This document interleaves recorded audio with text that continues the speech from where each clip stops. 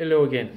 So here we're back now for another video about the mass swing. So we're gonna try to put together the back of your hands into the old backswing. So we're gonna reach half swing.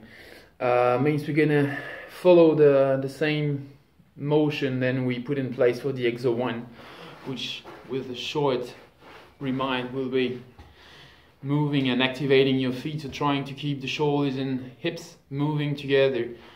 Transport by the action of your feet. It's gonna actually tilt my spine slightly to the right, but we will add to this lever the action of my hands. So assuming the fact that the end action is now correct into the vertical motion onto the way back, so my right hands will actually move backward. We can see that this move actually activating my right forearm's muscles, which has never been the case if I'm just rolling like this, because if I'm rolling, which is classical, more classical way of swinging, I will have to roll it back. If I get that move, muscles are in action, so it will just react to the acceleration and the transferring motion of the spine. The left hands will just react to the action of my right one, so I don't want to try to control, manipulate this one. So let's put ourselves in posture. Let's try to mix this hand action with the action of the spine and see where the clubs take place. Again, I put myself in posture. Same story, always the same. Drop my arms, place my spine, slide and get my right hand on the club. So I'm gonna make my move and add my hands. We can see that now my wrist plays the club already in the plane. So if you might just move from the side and do the same motion, the club is into the plane. We can see that I actually have created 90 degrees angle between my right forearms and the shaft, which is only due to the fact that my right hands have play backward, influencing my left one. So we talked before about the passenger.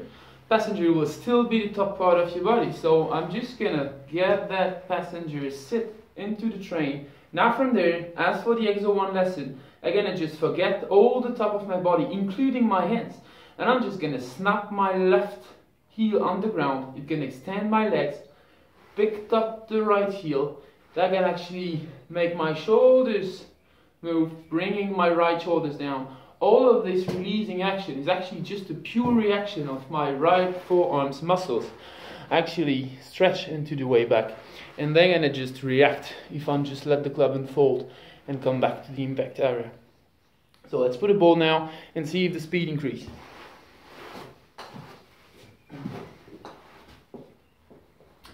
Alright, get myself set, full straight, hands belt level, drop down, kick my heel, get my hands on the club.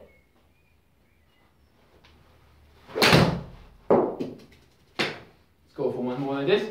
The speed definitely increased. As we said before, I'm not trying to use my shoulders into the play. I'm just keep everything connected, and to the way back the club is actually on the plane. My shoulders haven't turned. It's still in connection with my hips. It's gonna move from my feet, the club will just follow, drop and fall because of the muscles are stretched, and the impact will be done on my side, as we said before.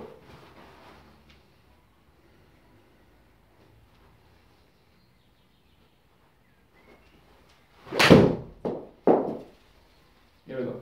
We can note that the impact is on the side. I'm actually finishing quite a front my target. This is a shot that you can definitely use on course. Of course, you're gonna use that one for short club, so until the pitching weight you still can make it. Over than that, we'll need the last part of the rotation. We're gonna set the shoulders, hit, and your knees dead over the ball. From there, same action. Definitely see my belt actually sliding under. They're gonna create tremendous power through the impact. This shot can be played anytime on the course. You just have to try it with your old second of wedge, trying to know your own distance. Practice this one, Next one will be into the last part of the shoulders. And don't forget to just move through all of these videos as soon as you can. Just trying to really visualize the whole motion of the skeleton. You just put everything back in place as fast as possible. So you guys hit hard, keep learning. That's gonna be the key.